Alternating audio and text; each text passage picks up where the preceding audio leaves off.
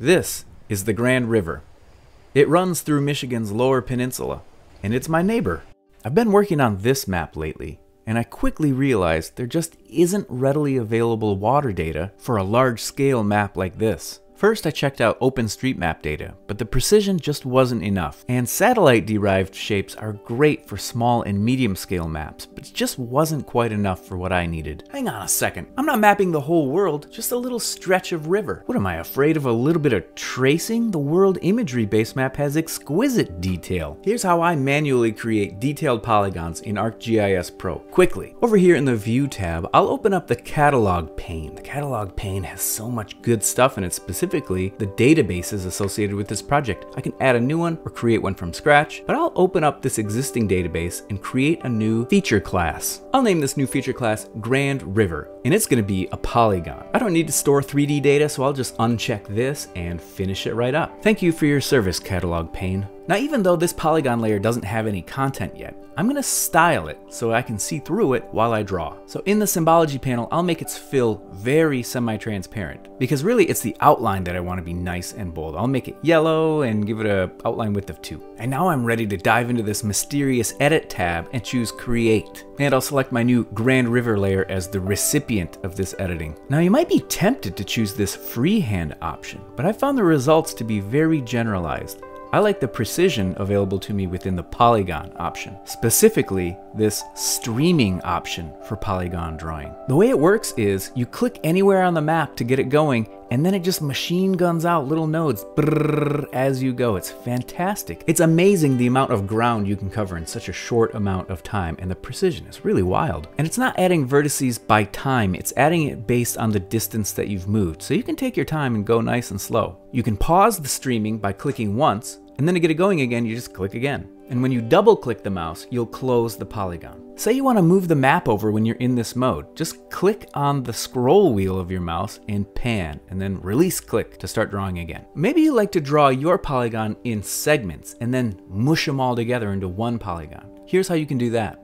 Up in the Edit toolbar, there's a Modify button. We'll activate this and look for the Merge option within the Construct group. With this Merge mode active, we'll select all the blobs we want to melt together and choose Merge. Alternatively, you could stay in the Modified Features group and choose Reshape, which lets you reshape the selected polygon. And I'm going to come down here to this Draw toolbar and make sure that our old friend Streaming is active, and then just like stream away. As long as the beginning and ending intersect this polygon, it'll be appended. And as always, you double click to end the stream. Now you may have noticed I have a slight issue when it comes to really confidently digitizing this coastline. All those luscious trees getting in my way. While the World Imagery Base Map is a great high-res resource for digitizing, maybe I can find a version of it with like less leaves. Enter World Imagery Wayback. It catalogs all the previous versions of the World Imagery Base Map, because maybe you don't need the latest version of the imagery. Maybe you're digitizing Grand River and need a more leaf-off season as your reference. So I'll zoom in on our friendly little stretch of river, and I'll take a stroll back through time to find the most recent, most leaf-off version.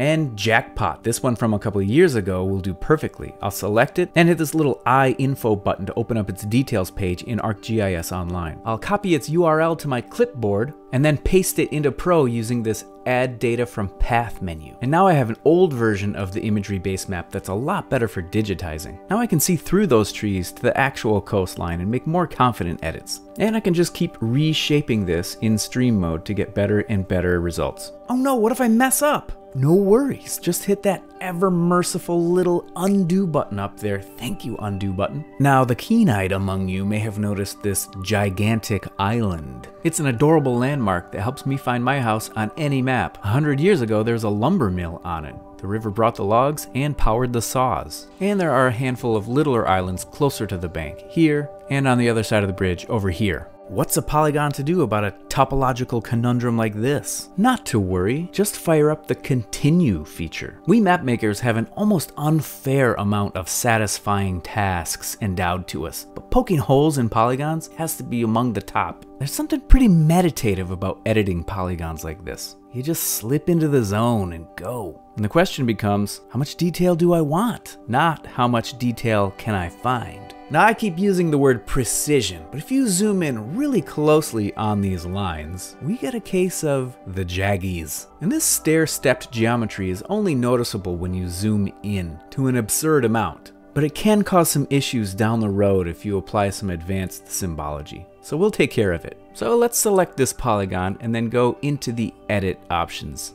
I'll choose modify. Within that familiar reshape group, there's an option for generalize. And let me navigate to an island so we have a better visual sense for what we'll get. Okay, there are 3 methods: simplify, smooth, and densify. Simplify will just remove vertices. And you have a distance lever here to fine-tune the effect. The greater the distance, the more vertices get removed. The smooth method will add Bezier-like curves to the sequence of vertices. And the result of this adds interpolated vertices to your line, with the resulting shape being more naturalistic and organic. Note that you can hit generalize multiple times. Every time you click that button, the effect is applied. So if you find you've overdone it, you've always got that back button up here. And I recommend the order of simplifying and then smoothing, rather than the inverse. Okay, we've created, we've edited, and we've punched holes in polygons using the stream mode, making it so fast. We've also merged multiple polygons into one polygon and generalized them to make them smooth and snazzy. But what's the point of snazzy water polygons if you don't make them look amazing? Let's give this river a suitably rivery appearance. I'll give it a stroke outline color of medium blue and a fill color of light blue, because that's what we like to do with water. But we also like to take things to the next level. Let's add some ripple effects. I'm going to duplicate this outline symbol layer and then give it an offset of -2. That snugs it in. And now we've nestled in a little waterline 2 points in from the coast. And I'll reduce its width from 2 to 1 because I want these ripply waterlines to recede visually as they go. Now this is an important step. I'm going to change its rendering option from fast to accurate. This ensures the lines don't get coiled up on each other in complex areas. And now that I have that nice little accurate inner ring, I'm going to go back here and duplicate it. 1, 2, 3 more times. That's a total of 4 water ripples, but you can have as many as you want. Next, I'll progressively reduce their line width, so I'll select the second ripple and change its line width from 1 to 0.6. The third ripple line, I'll make a stroke width of 0.4, and this fourth line, I'll make 0.2. So we've made each waterline progressively thinner. Now it's time to nudge them in sequentially. I'll nudge them in 2 points per line, and the result is so charming. Sure, rippling waterlines are cool, but what if we turn it up to 11 with a dashed line effect? You know, if you need that extra push over the cliff. So for my innermost waterline, I'll activate the dash effect. I'll just choose any old dash type, and I'm going to replace this dash template with a handful of random numbers, which, you know, I just dig.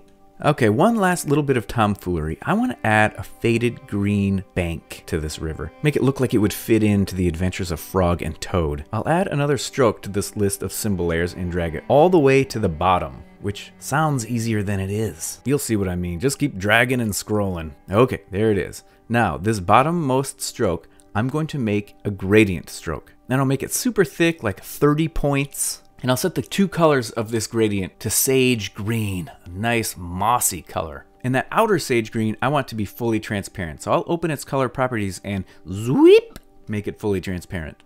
And I'll make sure to set this one to accurate as well. And for my final trick, I'll add the watercolor paper texture from Living Atlas. And I'll drag it to the very topmost layer and then give it a multiply blend mode so its texture cooks into all the stuff underneath. And one of the cool things about this symbology and texture is that it renders at a relative scale. So if you zoom in or zoom out, it still looks good. And that, my map-obsessed friends, is how you can quickly draw shockingly detailed polygons in ArcGIS Pro and style them up to look like cute little rivers.